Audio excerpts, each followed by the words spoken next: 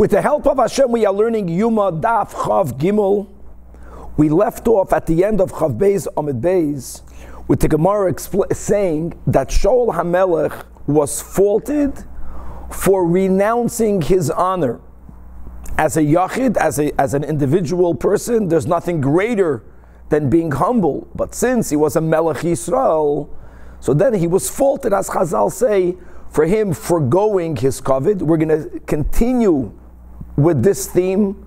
We're going to learn some words that initially are difficult to actually grasp, but we will actually see that there is a time that a person should not bear a grudge. Actually, not bearing a grudge is a mitzvah in the Torah, as we'll see. But there are times that a person should bear a grudge, and ultimately the difference will be whether you are a private person, whether you are a public person, whether you represent Kedusha, whether a person is what's called in the Gemara Talmud Chacham.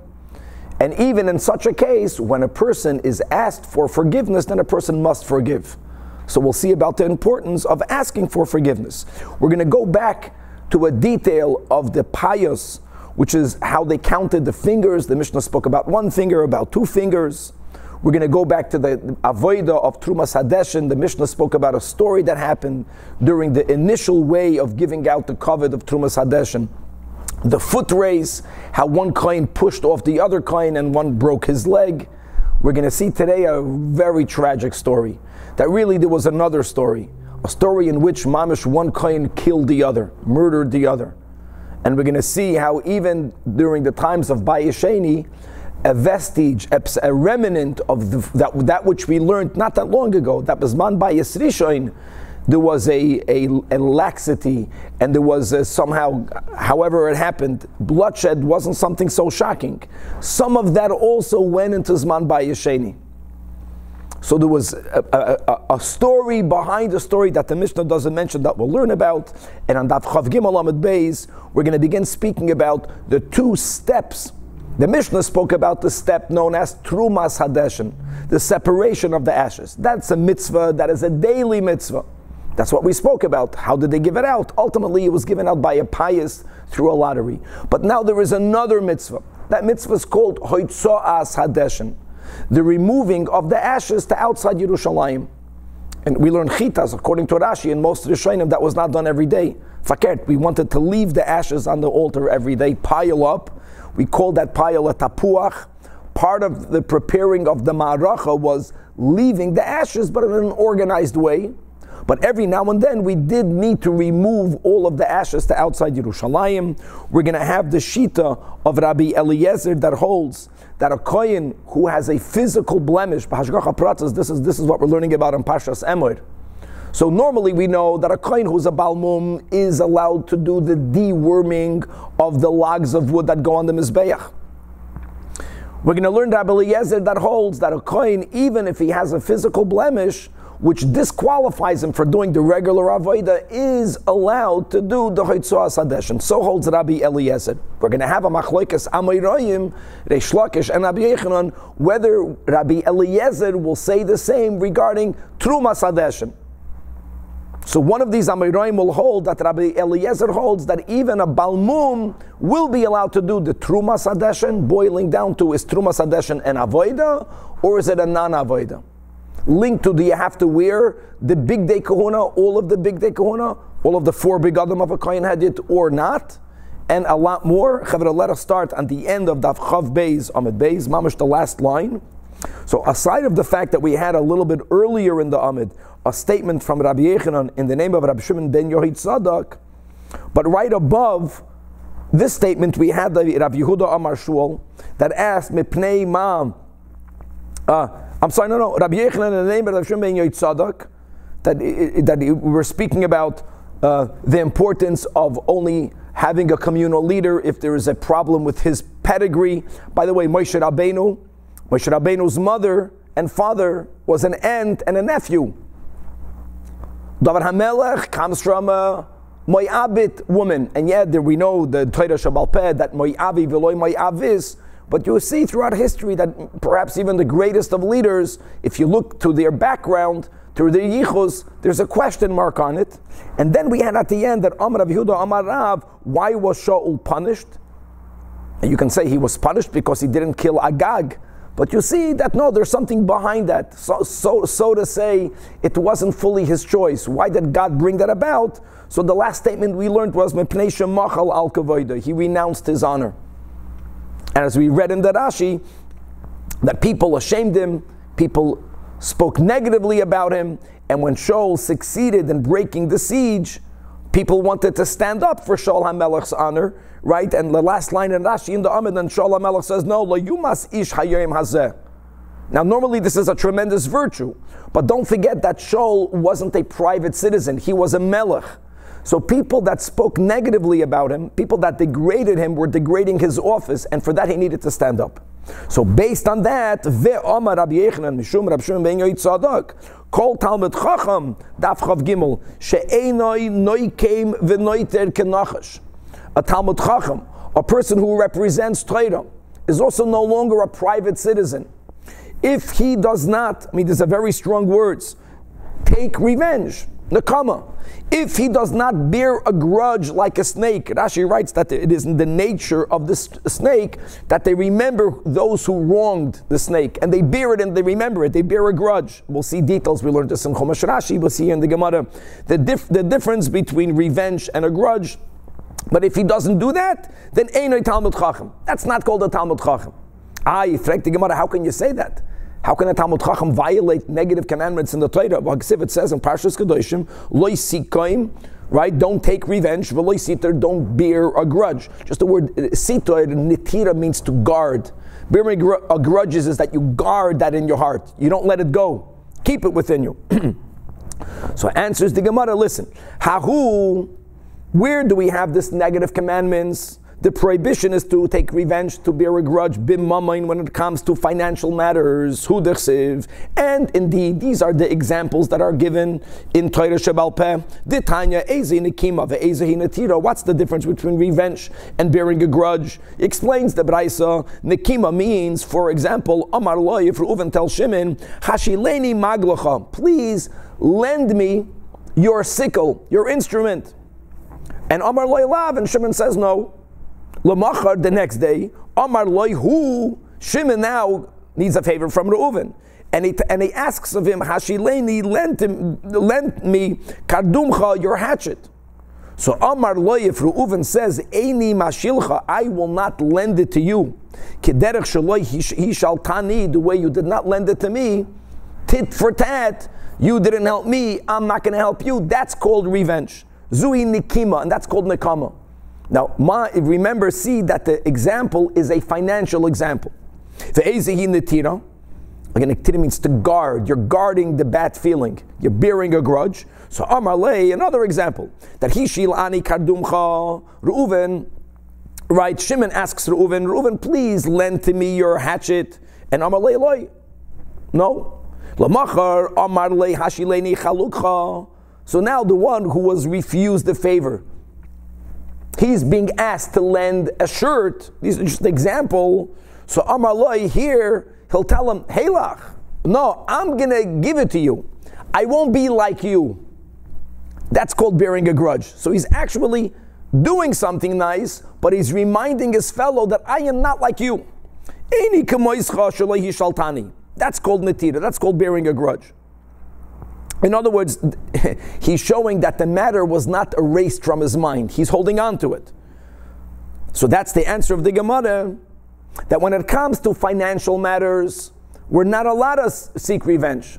We're not allowed to bear a grudge.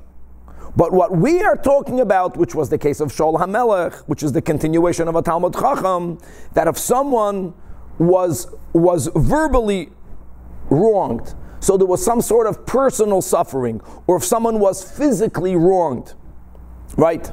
In these cases, adarabba, bear a grudge. So the Gemara is not happy at v'tzara de guf aloi. Are you telling me that there is no prohibition when there is a case of tzara de gufa? Tzara de gufa can mean physically. Tzara de gufa can mean verbally. Someone was humiliated. In such a case, is there no lav? Are we allowed to hold on to it? V'hatanya. Did we not learn that hane'elavim ve'enam albim, those who suffer insult, but they don't insult in response? Suffering insult is tzara de gufa. Shoymim cherpasan, those who hear their disgrace, ve'enam nashiven, but they don't reply. These are tremendous virtues that we speak about. And oisin bi'ahava, those who serve God out of love. Usemechin be'isurim, and they remain joyful even if they are suffering. Aliyah about them, the pasuk says that that for those who love Hashem, kitseis Hashemish bigvarasi, they will be like the sun in its full might. Mind you, the sun heard criticism from the moon. The moon told God, you can't have two kings wearing the same crown. The sun did not respond. And that's taka why the sun was not diminished. In other words, even if someone creates tzara de gufa by humiliating you, by verbally wronging you, or by physically hurting you, here also we have this virtue of not responding, which l'chayda means not to bear a grudge. So the Gemara says, let's clarify that. The one who got insulted, she should not be the one doing the response. And that's a virtue. But the nakat leiba, but they should remember what happened to them. Amazing. So Shimi ben Geda that cursed out David HaMelech Taka did not do anything back to him. But before he passed away, he told his son Shleima, V'asisa kachach masecha. And like Rashi says, coming back to Shaul HaMelech, why would you hold it on in your heart? Why would you remember that someone wronged you? That if someone else wants to stand up for your honor and they want to settle the account, don't stop them. That's the meaning of the Talmud Chacham, that has to be noikem v'noiter kenachash, not himself, not for his own honor, for the honor of the Torah. And that's exactly what Shaul HaMelech did not do. He taka let it go. Others wanted to stand up for his honor, and he did not allow them to do that. So she, the one who got insulted, should never respond, and that's a big virtue. But there is an inyan, at least sometimes, for them to remember what happened to them and not to stop others. Even that, didn't Rava say, Kol hamayver al midosav, right? Whoever completely relinquishes his measure of retribution, taka moichel, let's go. God also will completely relinquish any type of retribution for this person's wrongdoing. So we see that there is an inyan of taka completely, forgiving and forgetting. So here the Gemara differentiates, that's only the mepaisole umafayis. If the wrongdoer apologized to the Talmud Chacham, apologized here to the Melech, in such a case, then not only should he never insult in return, he should taka completely forgive and forget, and let it go, and not guard on to that. But if the wrongdoer never asked for forgiveness, even though the recipient should never be the one taking revenge, but there is an inyan of remembering it, not for themselves, for the covet of their Torah, for the covet of their office. And if someone else is going to stand up for their honor, they should not stop them. Shaul HaMelech stopped them. He was forgiving even if no one apologized. And for that, so to say, he was punished, and that's the ultimate punishment, that he was unworthy to have the kingship by him and by his family. Tremendous, that's a big compliment, because he was such a great anav, he was so humble. But one who's holding that office cannot have that level of humility. Okay, let's go weiter.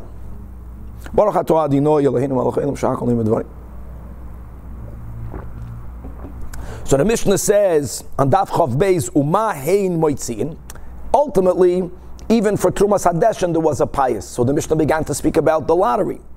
So as we mentioned, you had the Memuna al HaPayosos. You had the kohen that was appointed to be the administrator over these lotteries, would stand in the middle of all of the kohanim that wanted to partake of, that wanted to have the potential option of doing the avodah.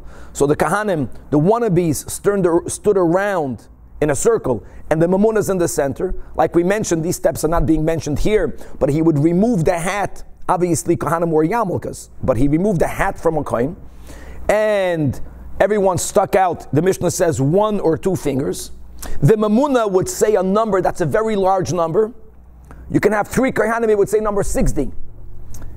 And then he would start going and counting, but as we learned yesterday, you can never do a head count, so he would count the fingers.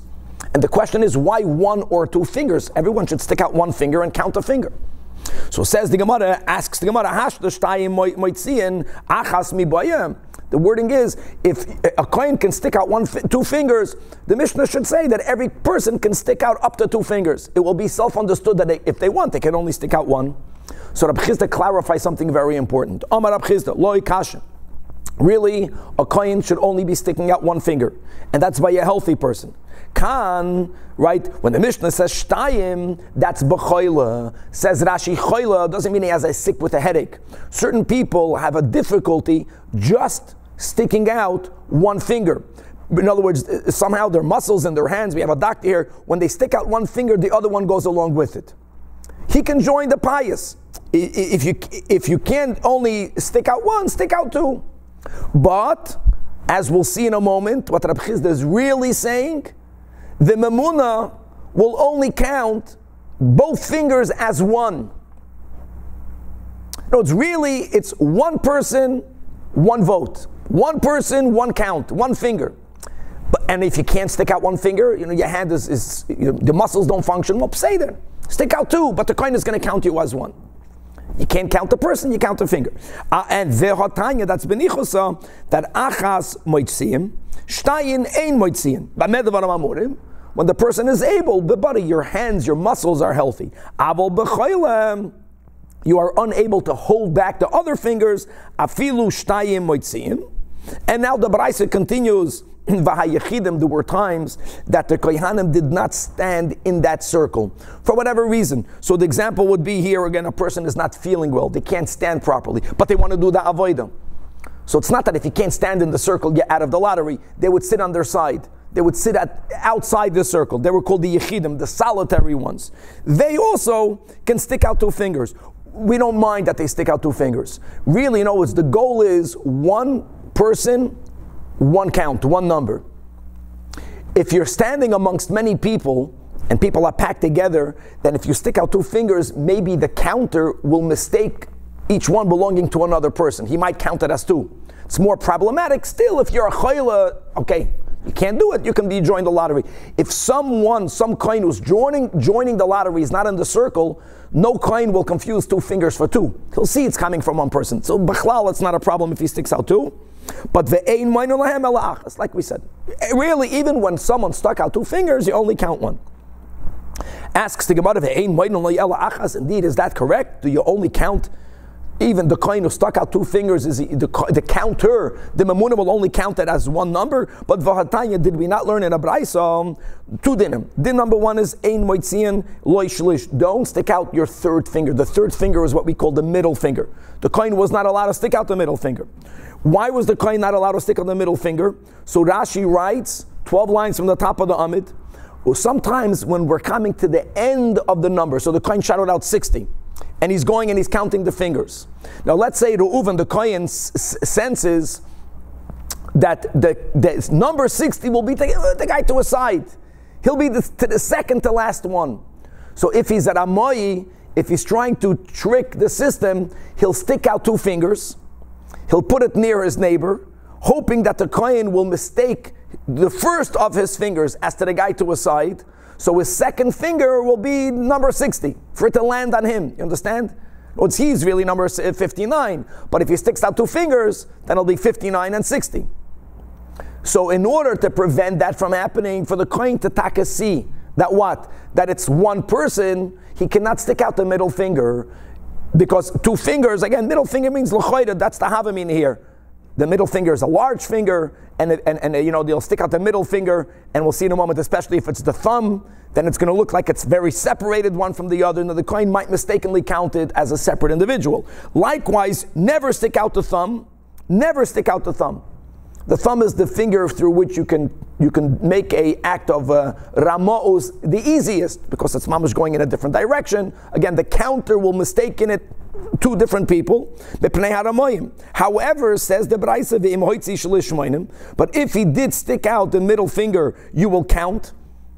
Doesn't say whether you'll count him as one or as two, but that the kasha was, it sounded like you counted as two. But if you stick out the thumb, then ein moinen loy b'chlal, he's not accounted. Not only won't he be counted as, he won't be counted at all. You'll remove him.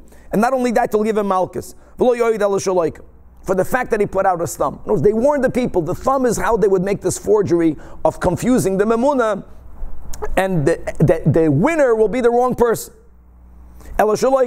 Min ha-memuna, you'll get flogged from the memuna. Bipokia, we'll see soon what pokia means. Pokia is a certain type of whip. Now, so again, it sounds like that even though he should never stick out the middle finger, if he does stick out the middle finger with another finger, then each finger is counted separately. And we just stated above that one person, one number.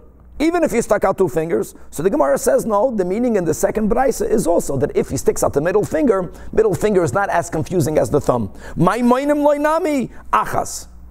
So the bottom line is that every coin is counted as one. So here we have a good picture that if you stick out your thumb and your pinky, that's just an example, then they would take out that coin and give him malchus.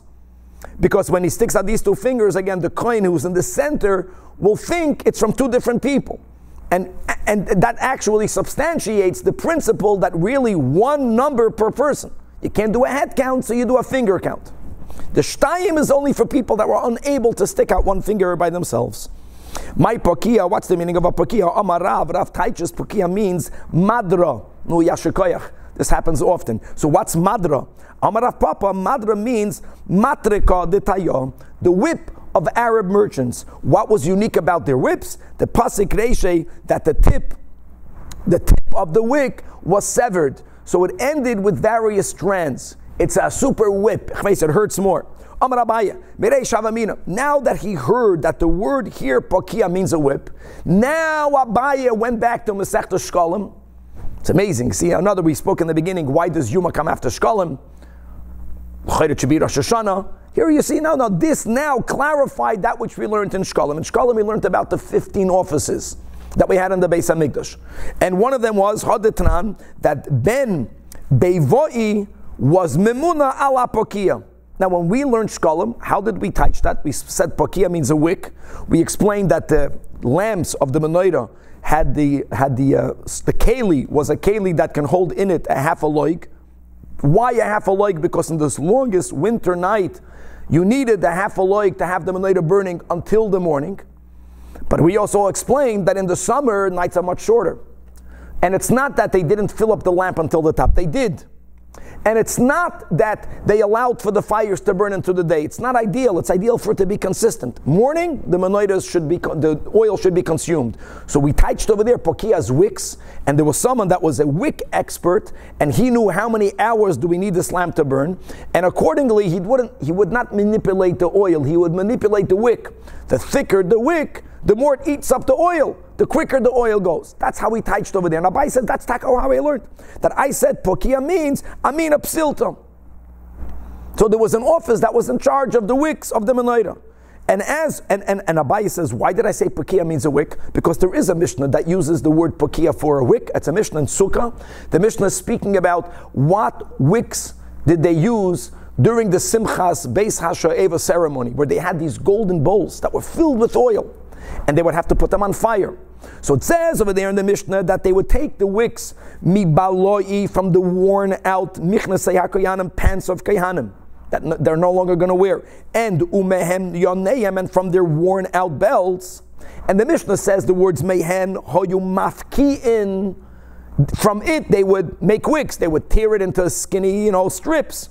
Ubehem hoya madlikim. And therefore Abaye, when he learned Shkolim, when there was the office of Ben Beivoi, who was in charge of the Pokia, he understood that was the office in charge of the wicks. But now that he learned Yoma, Kivan the Shomayno Leilo Hadatanya, V'lo yoid, that if a kohen dares to even stick out his thumb, that's Aramoy. We see he's trying to mess up the numbers. He's cheating. He's a cheater. And not only do we take him out, but Shaloika min hamamuna bapokia. We touch. He gets whipped. He gets flogged. Here, loika means flogging. So pokia must mean a whip. Amina, that what was this beivoi? What was the office? My pokia and shkolim. It means nagdam. So there was a discipline office. There was an office that was in charge of whipping Kohanim. Not only for this. We learned the gevura that they had, right? If you dared fall asleep, right? Remember we learned that? The guards, so they had the right to put your clothing on fire. That would wake you up. Oh, that's a veker. In yeshiva, the worst case scenario, they throw water on you. The Beis HaMikdash, they would put your clothing on fire. So there was an office that was in charge of discipline, and that's the meaning of Pakia. All right. Weiter. Meise. We're going to learn a very tragic piece of Gemara. You think after we'll learn this, we'll understand why Rebbe didn't even mention it. It breaks your heart.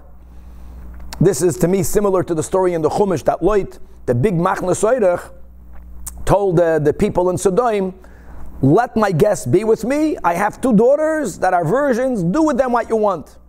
There's a certain confusion of values. Now, Hachnas Asarchim is amazing. But on the Cheshbin, God forbid, of someone's children being raped, who would even think of that? Serving God is the greatest thing in the world. Doing Trumas Hadeshin is the greatest thing in the world. Even though, like we mentioned, it's maybe not even a full avoida, we'll learn this on Amid Beis, even though it's only an avoida slaila, even though it's, so to say, only a sur mirah, it's not a seitoiv, but we're serving the Eibishter. But for people to be so strongly interested in doing one mitzvah on the cheshbin of a ben adam lachaveiroi, which is the weakness that many people have, and also vice versa. Some people are so into ben adam lachaveiroi, they forget about the ben adam lamakim. The extreme case will be over here. That in order to do the avodah of Trumas Hadeshin, one kohen murdered another on the Mizbeach. And Rebbe didn't even mention that. Rebbe mentioned someone pushing someone else out. We're going to see how that fits, like which one happened. So let's go.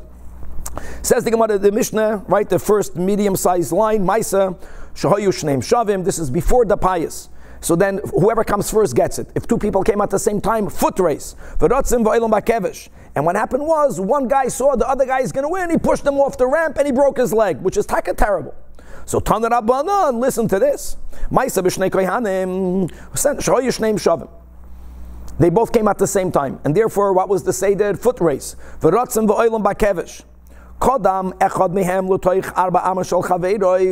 Reuven realized that Shimon is about to hit the end line before him. He's about to come to the Arba Amas of the top, the Arba Amas, the 6 Amas, whichever one it is. Notal Sakin, he took out a knife, the one who was about to lose, V'taka loy beliboy, and he thrusted the knife in the heart of the Kohen that was about to win. And when that happened, Amad Rabbi Tzaddik. Rabbi Tzaddik stood up. We're al maloi su'ulam, on the steps of the ulam. Now the ulam, Rashi says, is not the antechamber, but on the harabayas there were many halls. He stood up in a place that was very public, and he wanted everyone to know what happened. And he says, Achenu Beis Yisrael. He spoke to all of our brothers. See, there was a lack of brotherhood. Beis Yisrael, Shimu, listen. It says in Parsha Shoftim, Ki Matzah Chalal Ba'adama, right, the whole Parsha of Egla Rufa.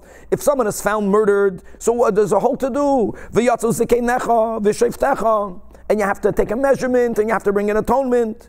So he asked, Anu al Milo Havi Egla Rufa. Who has to bring the Egla Rufa for this murder? Is it Al Ha'ir, because it happened in Yerushalayim? Or maybe it's connected to the Kohanim? Maybe only the Kohanim? Or Al Azoras means the Kohanim. Now, really, as we'll see in Amid Beis, he was not asking a halachic question. There's no Egla Rufa in Yerushalayim. Egla Rufa is only when you don't know who committed the murder. Here we knew who did the murder. He wanted everyone to understand that even if there's any type of bloodshed that we don't even know who did it, everyone is responsible for it. How can such a thing come? And indeed, he inspired people, go, kol ha'am b'bchiyah. And furthermore, that ba'aviv shel tinoik. Tinoik here means the kohen who got stabbed in his heart. And he was a youngster. So his father came, and he saw that his son, he was still squirming. That means he was still living. So first of all, the father says, may his death be a kapara for the Kohanim, or for Yerushalayim.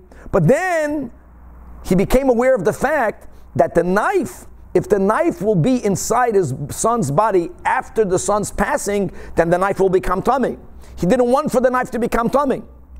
That means that when he's seeing his son dying, what was he thinking about? Oh, tumantara. Here again, tumantara is the most important thing in the world. But in order for him to prevent Tumah and Tara, what did he ask? That the knife should be taken out, which made him die even quicker. Vadayin, he says, B'ni mefarper, but listen, my son is still alive. And therefore, v'lo nitma saken, there's no Tumas Meis yet. And the Gemara doesn't even speak out what happened. And he decided, the father, to remove the knife from his son. He didn't do it because the son was suffering. He wanted him to die quicker. Not that you're allowed to do that. He did that because he was concerned about Tumah and Tara. Here again, Tumah and Tara is the most important thing in the world. But you have to understand that here we're speaking about murder. So there was this confusion of values that in order to uphold the value of one thing, they were so lax or insensitive, Rahman al-Litzlan, to murder. And lalam dechasha kasha aleim tahara skelim yoisim eshvichus damim oy gewalt. And v'chein hu oimer, this is all the Baraisa. Now it's amazing that the Baraisa is going to what happened Bizman by Yisrishon. Because this happened Bizman by Yisheni. V'chein hu oimer, says the Baraisa, v'gam dam naki shafach Menashe had b'mo'id, that in the times of by Yisrishon, Menashe committed terrible murder, bloodshed in Yerushalayim. Adash and Mili as Yerushalayim mi poi lepoi. The whole Yerushalayim was filled of blood. Says the Marsha, why are we quoting Menashe? If I care to point out that even though we learned in Yoma, by Yishei was because of a lack of Avos Yisrael. By Yisrishon was because of the 3 big sins, including murder. But at Kumtoy says the Marsha that the some remnant of the insensitivity to bloodshed went through Zman by Yisheni. And where did it express itself in this story? Now the Gemara wants to understand, listen, Rebbe doesn't have to write all of these terrible stories, but what the Baraisa wrote happened. What Rabbeinu HaKadosh wrote in the Mishnah also happened. There was a foot race. Someone was pushed off. Someone broke his leg. So the Gemara wants to know which story happened first. And we're coming to a very big question. The case of the Baraisa. And obviously, if that happened, then they must have enacted pious. No more foot race. So if it happened first, how did the story in the Mishnah even come to be? Oh, Elama, there was this story, and they didn't change the system. Even though murder was committed, they didn't institute the pious. So why would they institute it when someone only broke a leg? So maybe what happened first was the story of the Mishnah. But if our Mishnah story happened first, and the Mishnah writes that since someone broke the leg of the other, they already took out the whole foot racing, so then how did the story happen? So arba amois of our story that led to the murder, the end of the Amid, the first wide line, 4 lines before the bottom. It says the Gemara the story of the Baraisa happened first. But this is such a crazy story. This is such an exceptional, tragic story that we're not going to change the system because of one Kohen's committing murder. They thought this is a random one-time occurrence. So they didn't react to the story by changing the system. But Kiv and the Chazi afilu memela. We saw that as a matter of course, Nachamol, now one coin is pushing the other coin off. They saw, no, this is not a one-time occurrence.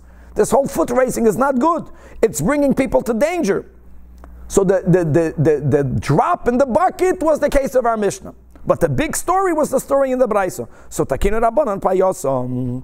Now the Gemara is going back to the Baraisa that Amad Rabbi Tzadok. He stood up al ma'alois ulam on the steps of one of the ulamais or one of the halls. Rashi says on Harabayis to make sure that everyone in the Beis Hamikdash, many people in Kohanim should hear him speak about what happened. And he said, Achenu Beis Yisrael Shimu, listen.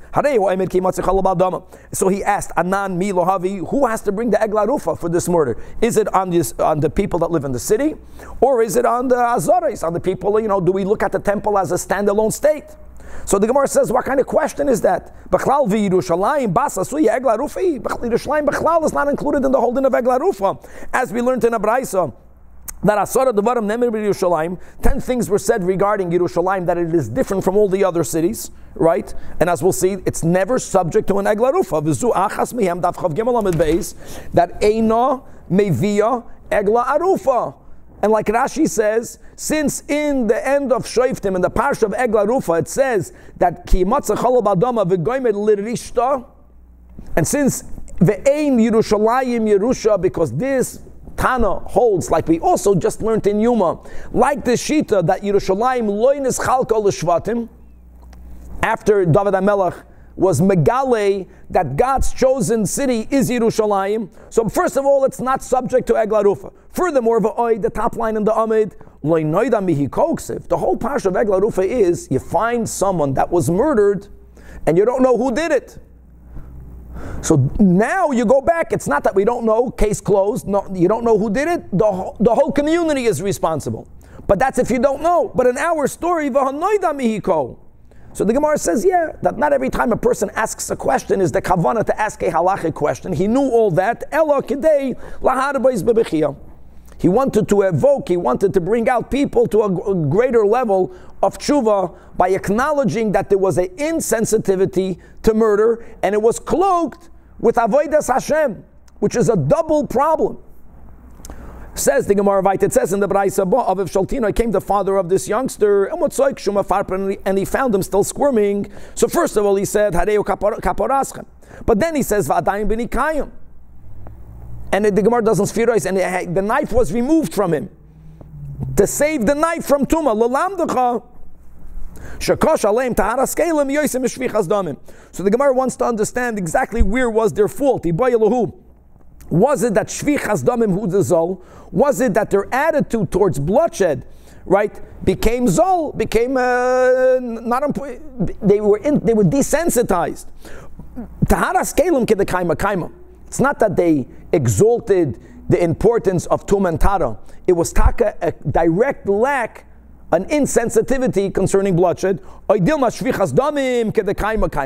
Maybe it wasn't a lack of insensitivity towards murder. It's only that maybe Bisman Bayasheni, they were so cautious by Taharas Kelim. Abel Taharas Kelim, the Chamiri. Now, if the latter is true, then the story is not as tragic as the first option. But it was the first option. So Tashema, mi de konosav la Talmuda. Since the Braisa brings a pasuk from Bayis Rishon, telling you, and that's the story of Menashe. The Gam, Dam, Noki, Shafach, Menashe, and in the times of Bayis Rishon, it had nothing to do with Tum and Tara. They were Bachlal. There was rampant murder. Tragically, we're learning this in the last moment of Galus here in America, on Tafshan Pei Aleph. There's murder the whole time. There's a tremendous, we're living in a society, every day people get killed. It's not even news. They make their own news, whatever they focus on, whatever they want to focus on. This is what happened then. No, the problem was that murder, bloodshed was something that they did not take as serious as we must. Narvos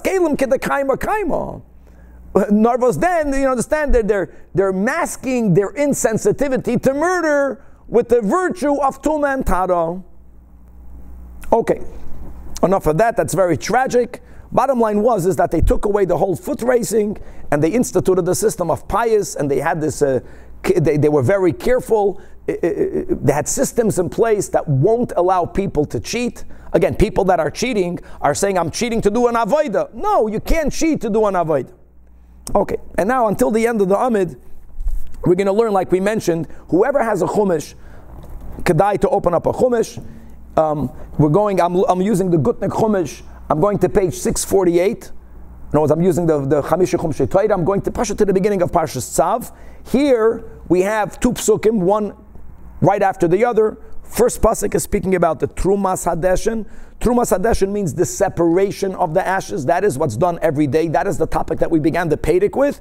And then there was another step that we did not speak about yet, but we're going to start talking about that now. That's called Hoitzoas Hadeshin, the removing of the ash to outside Yerushalayim. Now, the pasuk writes like this. Tzavas Aaron Vesbanav Lamer Zois Toiras Oilam. So the pasuk begins reviewing details regarding the carbon oil. But now that we mentioned that the oil is burning right on the fire the whole night, pasuk Gimel is Trumas Hadeshin, the kohen will get dressed, will don. Midoi vad, Midoi Rashi says is his kutoinus. We'll see soon why it's called Midoi. But his kutoinus, his tunic is made out of bad. Bad means linen. And the michna say bad. And pants, right, breeches made out of linen. Mind you, the pasuk doesn't mention the other two begadim, not the hat nor the gartel. This is of tremendous significance. The Torah mentions two of the four garments. Yilbash al basari, he should put it on his flesh. Al basari is completely superfluous, right? Put on your breeches. Of course, it's on your flesh. We'll get to that soon. And guys, pasuk gimel, ve'hedim es hadeshen. Hedim, truma, separation. Daily avoid. You separated from the pile one shovel full of ash.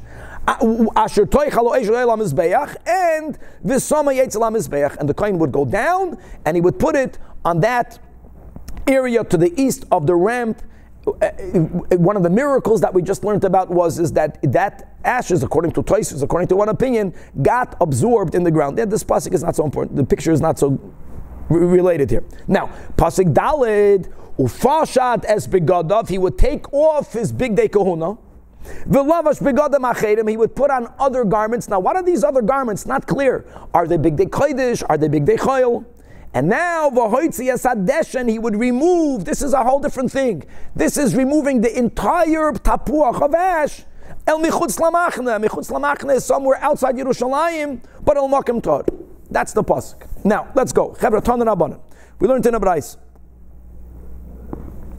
When it says, ufashad v'lavash begadim achedim, I just want to make it clear. You know what the pasuk could have said? It could have said, ufashad es begadav v'lavash achedim.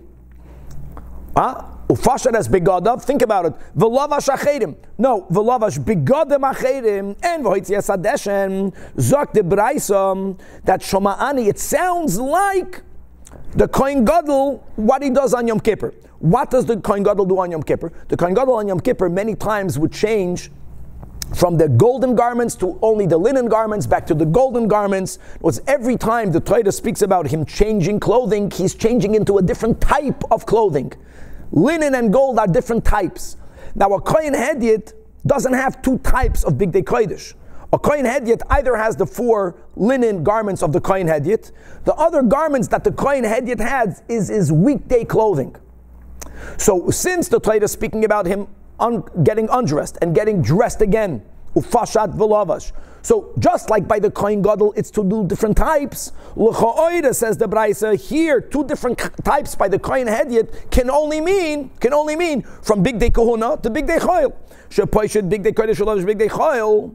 Thus, you might have thought that whoever does the hoitza'as hadeshen, not the trumas hadeshen, the hoitza'as hadeshen, will do it wearing mundane clothing. That's why Talmud Lamed ufashat es begadav. The lavash begadam achedim. Again, like we mentioned, the words begadam is extra. Makish begadam shalevish lebegadam shepoishet.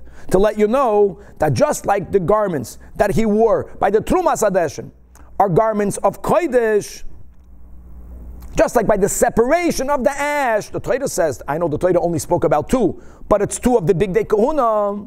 Hoitza'as hadeshen has to be also done with Bigdei Kahuna. Ma'alahala and Bigdei Kodesh. Trumas hadeshen is done with Bigdei Kodesh, as we read in Pasuk Gimel, right? Midei vada mechsene vad. Afkan Pasuk Dalet Hoitza'as hadeshen is also Bigdei Kodesh. The imkein ma Talmud Lamed achedim.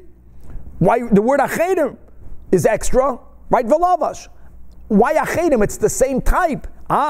It's not exactly the same type. How is it different? Says the Tanakama, pechusin mehen. They are of inferior quality. An interesting concept. They have to be the linen garments. But you know what? The Bigdei Kahuna, if they don't tear, even if they are worn out, they're still kosher to be used. But which kind would want to go with worn out clothing? So achedim means, not this picture. We're speaking about the Kohen Hedyot.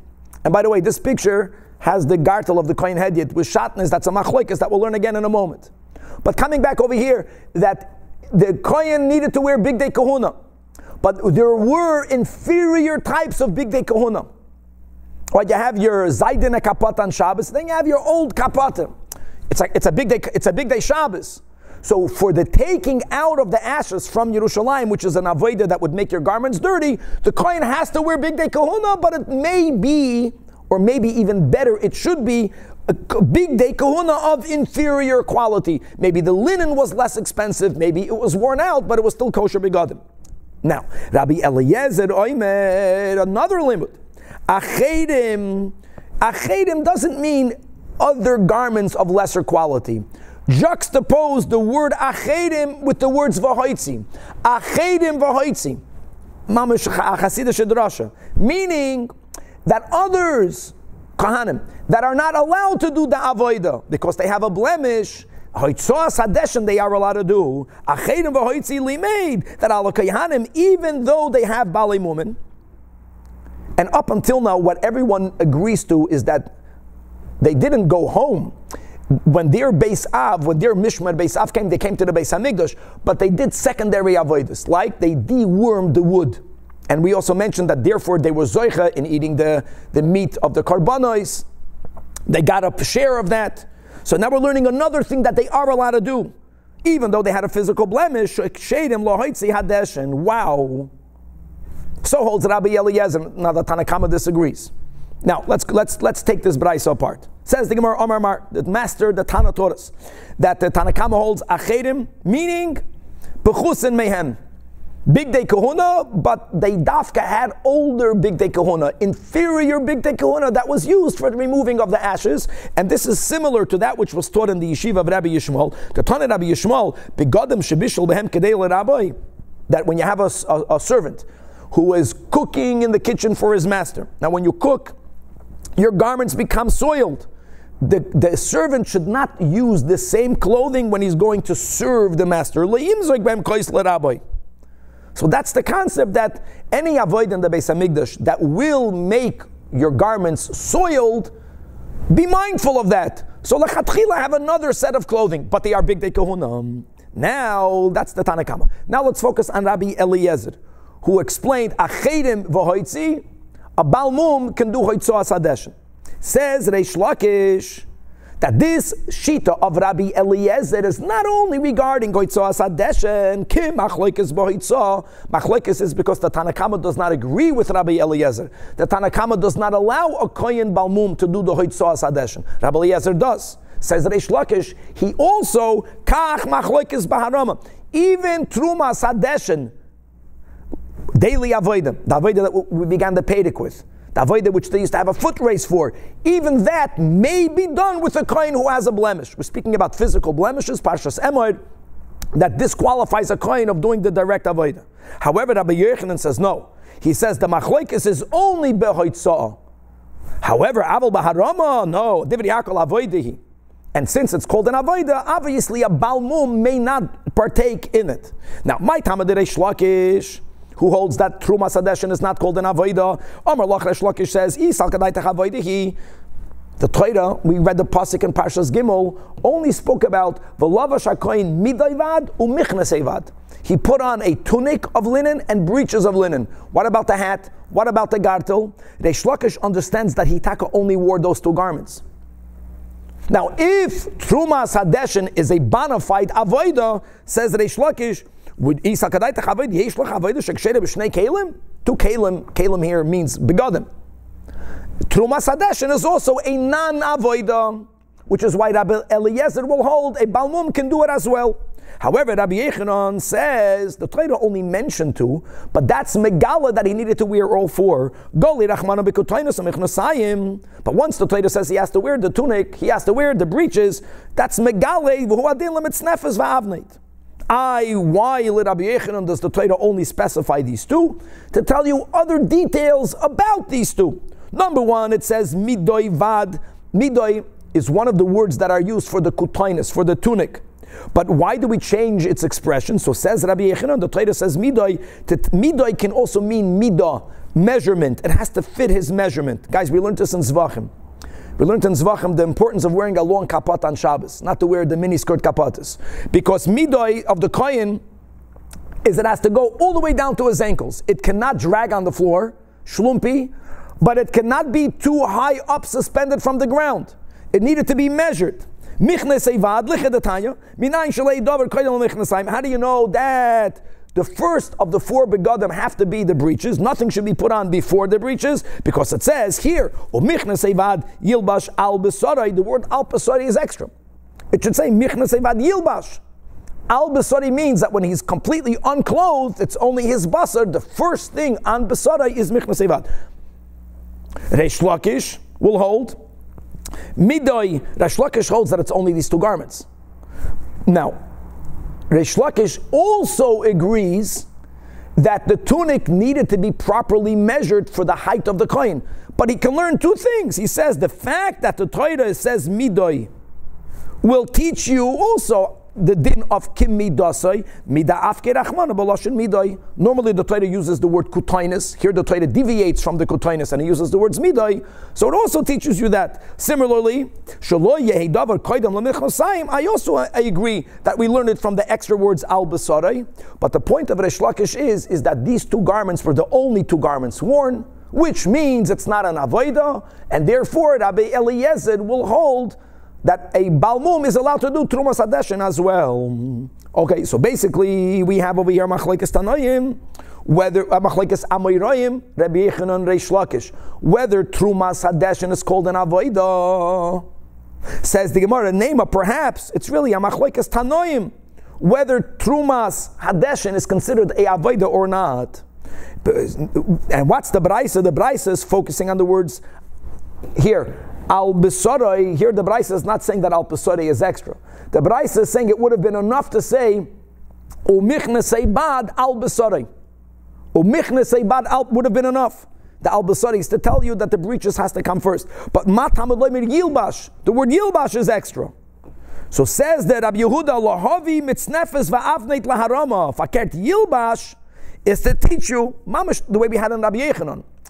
The moment you say Yilbash, Yilbash means all the four begadim. So it's being meramez the other two garments. Mamash Rabbi Yechanan. Rabbi Doisa says that Yilbash is a whole different din. Yilbash l'rabbis big day kohen gadol b'yom kippurim sheksherim l'kohen hedyet. No, it's really l'choyret comes out that Rabbi Doisa holds he only wears two. It's not an avodah. I versus Yilbash. So here he has like this Gezeda Shava Yilbash to tell you that as we just learned this recently, that even though it says an Achri Mois, Vihi Nicham Sham, and some Tanoim understand Vihi Nicham Sham means that after the Kohen Gadol did his avodah with the big day bad, with the linen garments, he leaves it there for it never to be used. Says Rabbi Doisa, no.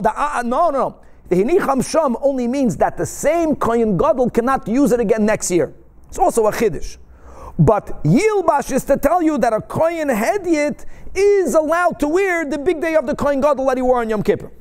So said Rabbi Doisa. And Rebbe, without getting into the Yilbash of the Trumas Hadeshin, he rejects this statement of Rabbi Doisa, that a Kohen Hedyet is allowed to wear the begadim of a Kohen Gadol, that the Kohen Gadol wore when he went in Lefnai v'Lefnim. Amar Rebbe shtei tshuva is bedavar. A tshuva here doesn't mean a tshuva. Tshuva means akasha. I have two refutations for you. Number one, it can't even be, because Rebbe holds that the gartel of a Kohen Hedyet was made out of shatnez. And everyone holds that the avneit that the Kohen Gadol wore when he went lifnai v'lifnim was only made out of linen. So it's not even the same garment. Number one, avneit shel Kohen Gadol lo zehu avneit shel Kohen Hedyet. Remember, that was one of the proofs that the Rebbe is the one that holds that the Kohen Hedyet, that's the picture, wore shatnez. That's how it went. Number two, how can it be that garments, says Rebbe, it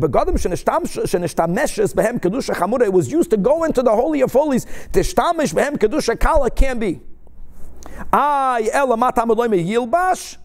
Again, we're back here in Parshas Tzav, Daf Chavdal, that's something else. That's Lanabes Es HaShechakim. Yilbash means that even if the garments are worn out, the garments are worn out, it's taka of inferior quality, but they are allowed to be used. Torn, patched, may never be used. Worn out is fine. And now let's go over here. So all of this is really connected to how do you touch the words V'hinicham Sham in Achrei Mois. So V'hinicham Sham Melamed, that's all Rebbe, indeed to Unam Geniza, that whenever the Kohen Gadol walked out of the Kodesh HaKadoshim, when he finishes doing the Avodah Yom Kippur, those garments were never used by anyone ever again.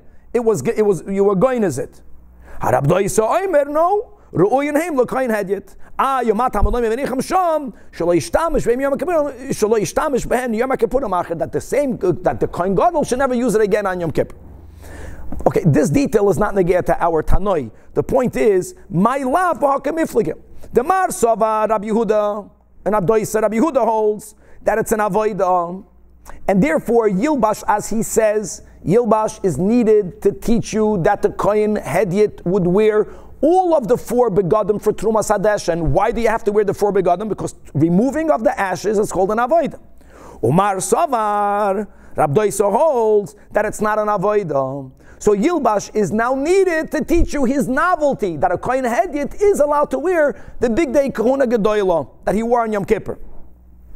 So that's a machlekes tanoim. So says the Gemara. By the way, this whole thing is very interesting. In Trumas Hadeshen, you're speaking about removing something negative. Is that an avodah proper, or is that a pre-avodah? It's a very significant machlekes. So the Gemara says, Loi de Kula Alma, everyone will hold side Rabbi Yehuda, side Abdoisa. This is all Rabbi Yechanan saying. We'll hold that it's an avodah. And you have to wear the Arba Begadim. And coming back to our sugya, no one will hold that a Kohen Balmum can do it.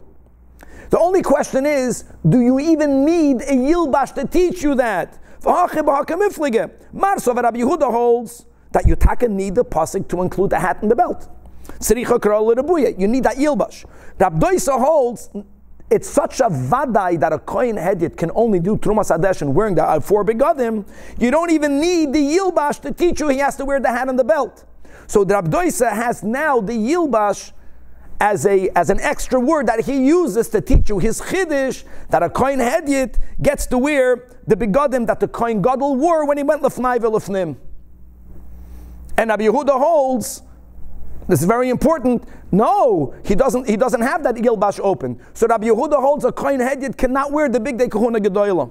I want to say something interesting. B'chlal, we have a rule. Whenever the Gemara speaks about Maise b'chassid echad, you know who that chassid is? It's Rabbi Yehuda b'Rabbi Eloi, Rabbi Yehuda. L'chayda, this is Rabbi Yehuda over here. And this concept of can a Kohen Hedyot wear the garments of the Kohen Gadol? That's the whole machlokes that the Alter Rebbe had with his colleagues. In other words, what's the function of a Rebbe? Can a chassid wear the garments of the Rebbe? Can we grab onto the gartel of our Rebbe and elevate ourselves? So interestingly, the chassid echad, Rabbi Yehuda, he holds like the Chabad Chasidus that absolutely not. That you Kohen Hedyot, that we have to do our own avodah. And if the Kohen Gadol obviously is on a much higher madrega, well, that's the avodah of the Kohen Gadol. I have to climb up the ladder by myself. But the Shita of Rab Doisa holds is that a chassid is able, so to say, to wear the garments of the Rebbe. All we need to do is to be connected to the Rebbe, and that in itself will elevate the chassid. Chavra, to be continued.